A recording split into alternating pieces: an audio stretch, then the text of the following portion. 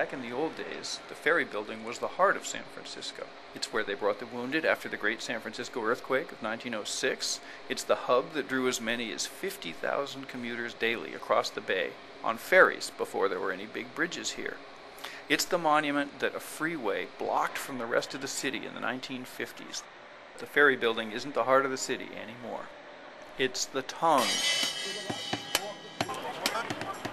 Since 2003, the Ferry building has re-emerged as a haven for the foodies of the Bay Area and beyond.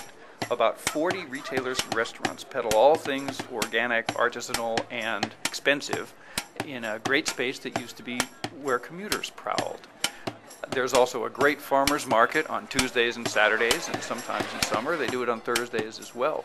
This is Chris Reynolds from the LA Times. We're spending a day in the Ferry building in San Francisco. The building, which first went up in 1898, is 660 feet long. If you like good food, this is the place to come for fresh good food.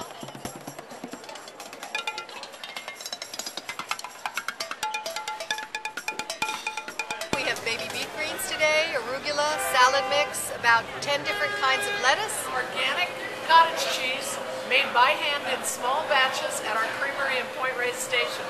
Some of my favorite things here are the pistachio macaroons and also the buttermilk panna cotta.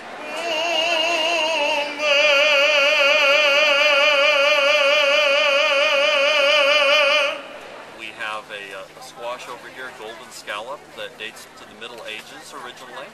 We got raw food collard wraps and raw food desserts, like a raw chocolate mousse and a raw raspberry cheesecake. Wow. We have really fresh goat cheese. I made it yesterday with the same day's milk. We have a fresh feta. Our top seller is the Fleur de Sel caramel.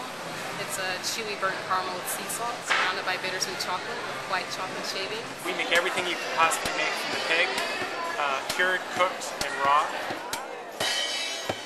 On a busy Saturday, like the one I spent in late June, 25,000 people pass through this building.